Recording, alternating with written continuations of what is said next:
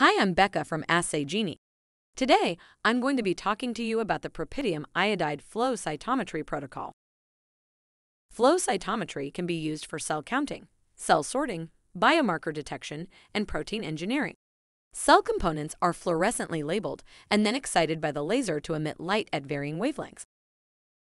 An example of two parameters you can select in flow cytometry are forward scatter and side scatter channel.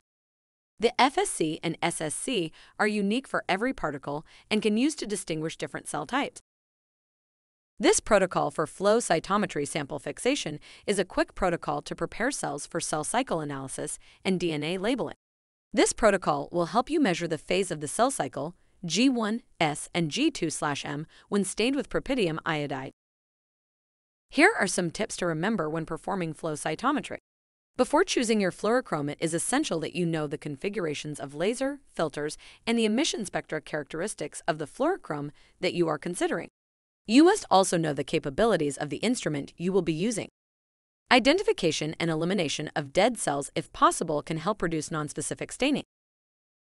For more on sonication, go to assaygenie.com or on any other social platform, including LinkedIn, Instagram, and Twitter. Thanks for watching.